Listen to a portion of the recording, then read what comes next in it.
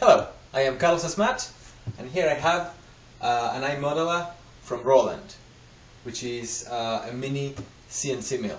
We've been playing with it a little bit, so it's a bit dirty, but we're going to show you all the parts that it comes with. First, it comes with a nice big carrying case, which is very good to keep it safe and to transport it. So we have a USB cable to connect it to a computer, double-sided sticky tape. It's all in Japanese or something, but that's okay. The mill bits. There's another one in the machine right now. So that. We have an Allen key to set the screws and for the mill. So we have an extra a spare motor and spare screws. A little brush to clean the machine, and a material sample, which is just a block of foam.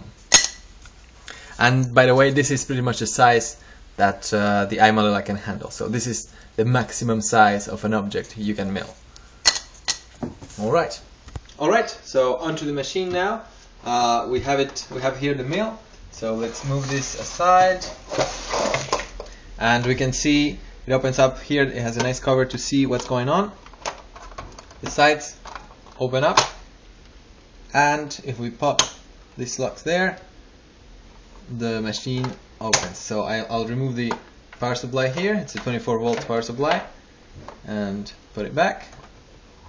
You see, we've been working a little bit, doing a dead mouse thingy. So that's a mill. You see the bit there. There is a little propeller to blow the dust, really. And if we open up,